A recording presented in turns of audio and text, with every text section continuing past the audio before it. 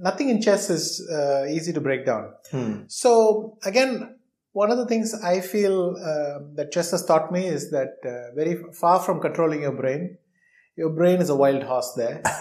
And you need to work with it. You need to work with it. Sometimes it'll betray you, and it's operating according to its own clock, its own schedule. You can't impose control on that. And so creativity partly is learning how to understand that you will lose control. So I've often alluded to this thing of losing control. Losing control can happen at many levels. Psychological, you can feel uncomfortable with playing something, and so on. And so in chess, it's not enough to focus on the skills you can learn. There are also the skills you must become intelligent. I'll give you one quick example.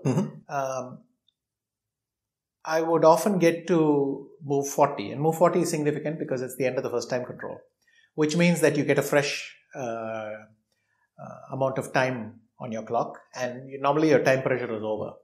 But a lot of people, the time between move 32 and 40 is so tense, and they're so caught up in it, they're not able to stop.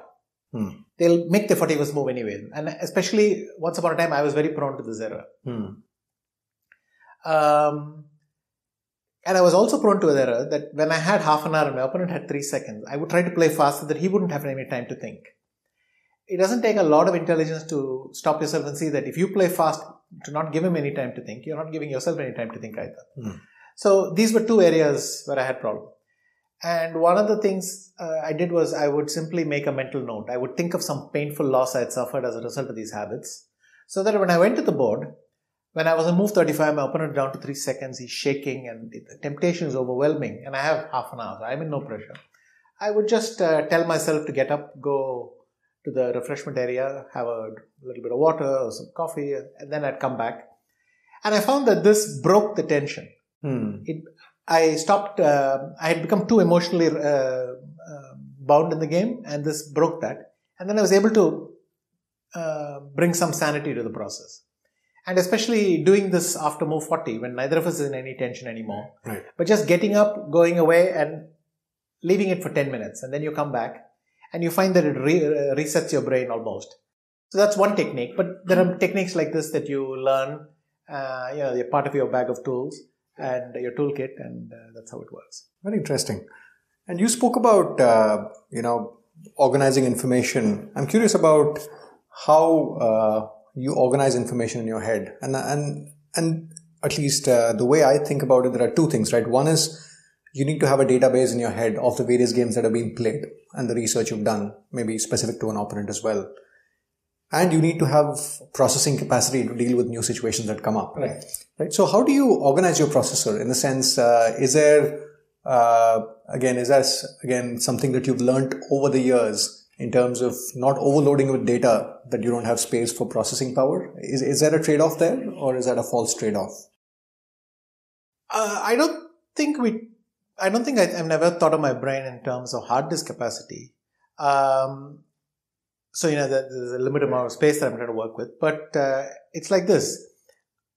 I have come to the conclusion that you can't manage your brain in a certain way. But what you can do is to create the conditions that are ideal, where you've found in the past, it tends to flourish. And you create those conditions, and so you follow the kind of habits that work well. Like, for instance, this habit of breaking on move 40 worked well for me. Very interesting.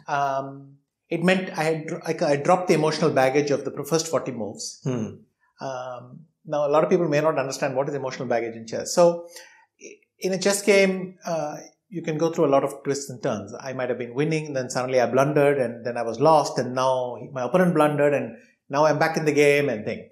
So here there's a lot of accumulated things. You're first kicking yourself for not winning your one position. You're thinking, I shouldn't even be having to play this now. But then you realize that you were lost as well.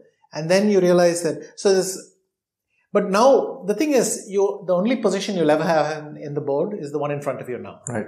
That's the only thing you can do anything about. So you have to have this habit of breaking it. Now, overnight sleep is nice, but in this case, you have to find some way to break it. And I believe that